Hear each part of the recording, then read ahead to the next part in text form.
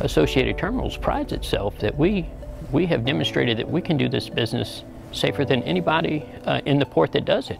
And we're very prideful of that. But that wasn't enough for us. We not only wanted to be the safest company that we could be doing our job, we wanted to see, could we eliminate that risk?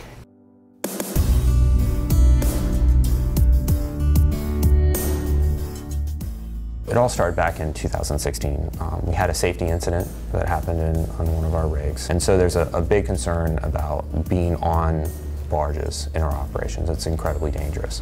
Every time you have to traverse a barge or traverse a ladder to get in a hold or step onto a loader, it is a huge risk of a man potentially falling overboard, a man falling down a ladder or slipping off a ladder.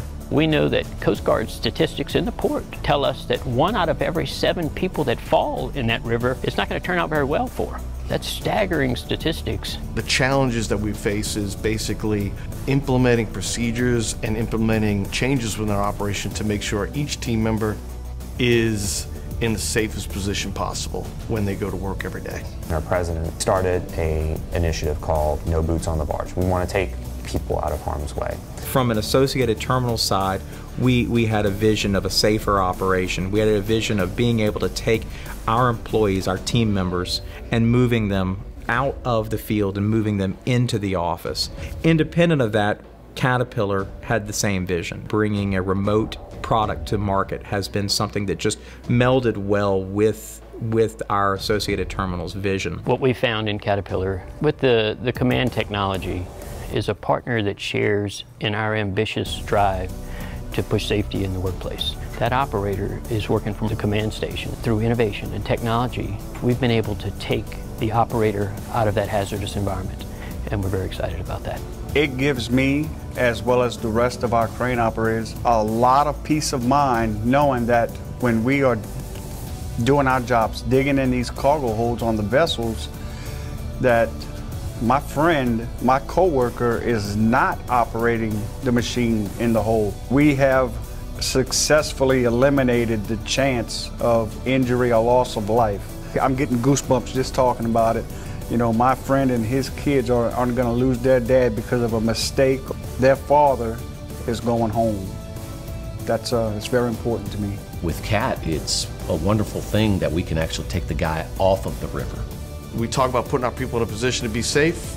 This is one of the ways that we're able to do that, and we're investing to make that happen. It starts with safety for us. The CAT Command products have given us that opportunity to achieve an even safer operation than what we even thought possible. It just makes sense that you can go out and do this historically dangerous work at a much safer and lower risk environment.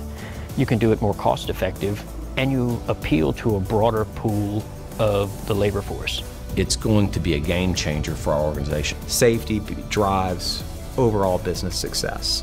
If it all starts with safety, then from there we can find quality employees. And with quality employees, we can provide quality services. And with quality services, we can make the best outcomes for our customers possible. Today we recognize environments that represent hazards to human beings.